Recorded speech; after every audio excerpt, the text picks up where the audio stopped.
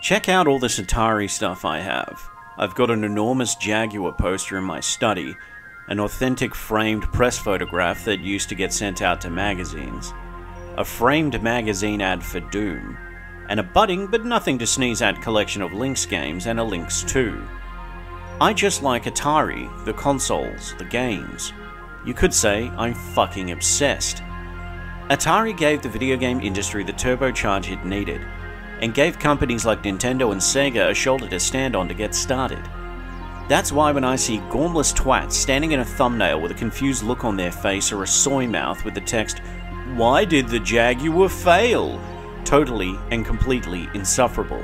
These people are financial parasites, laser focusing on the worst aspect of the history of a console instead of just finding some games to enjoy on it.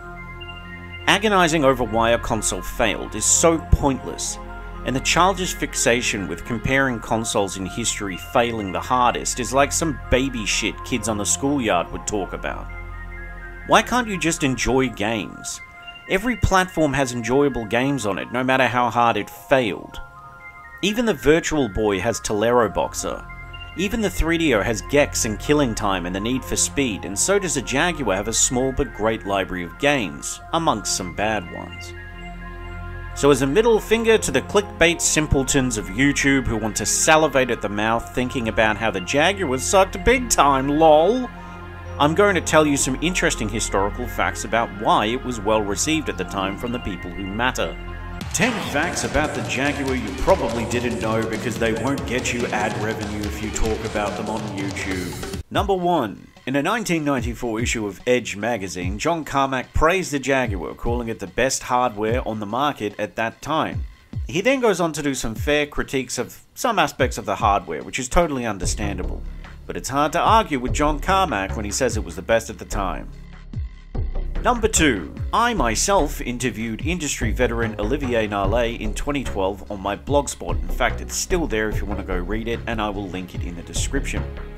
He recounted that as a young programmer, when Atari caught talk of his Super Burnout project with the developer collective Shen, they did everything they could to help him get the game out on the system as they were so enthusiastic about it.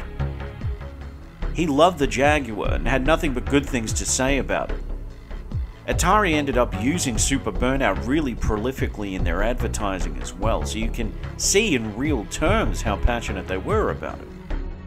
Number 3. A 2018 interview on Arcade Attack with Tal Funke Bulo, an ex-QA tester, recalls some amazing insights into what fun it was to work at Atari back in the mid-90s, including working down the hall from the developers, being randomly given hover strike levels to design, and even being asked by Jeff Minter himself to record voices for Defender 2000. Read the interview through the link in the description as it's quite fun. Number 4. Speaking of Jeff Minter, if you don't know who he is, he's a legend in the Jaguar community and a revered developer of Tempest 2000, Defender 2000, and the Virtual Light Machine for the Jaguar CD, which is a precursor to all of the fancy visualizers you'd see in concurrent CD consoles. Number 5. Fight for Life is a maligned game for the Atari Jaguar with a really stellar premise, where you gain more moves as you defeat opponents, creating what is in effect a customizable fighter as you go. That said, Francois-Yves Bertrand developed the entire game himself with assistance only for the textures and sound. Prior to developing for the Jaguar, he actually worked in the R&D department for Sega AM2. Quite a pedigree. Number 6. Let's talk about Jeff Minter some more, because I like talking about Jeff Minter.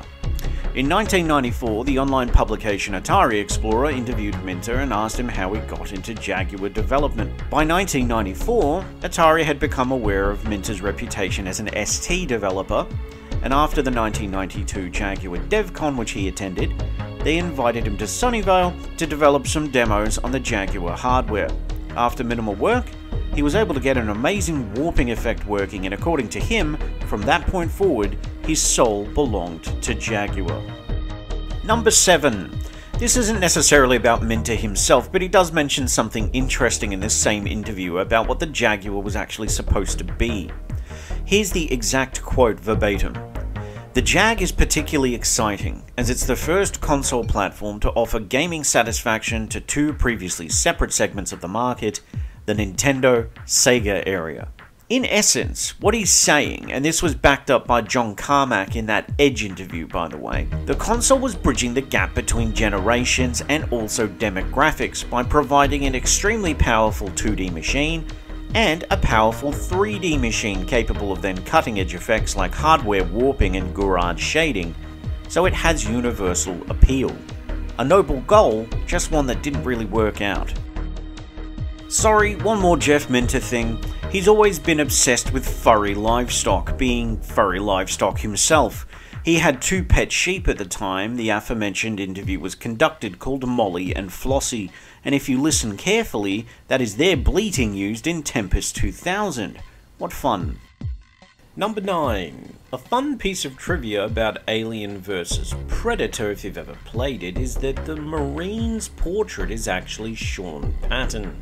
Sean Patton was a producer of Iron Soldier, another prolific Jaguar game, and was such a huge fan of Aliens that he built his own costume for the Colonial Marines and wore it for the shoots for the game.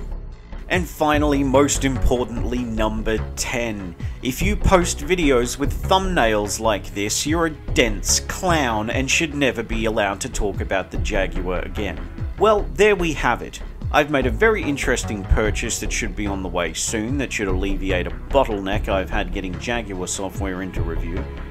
And while I have more than enough to get reviews out in the foreseeable future, this will make my Jaguar insights a lot more interesting.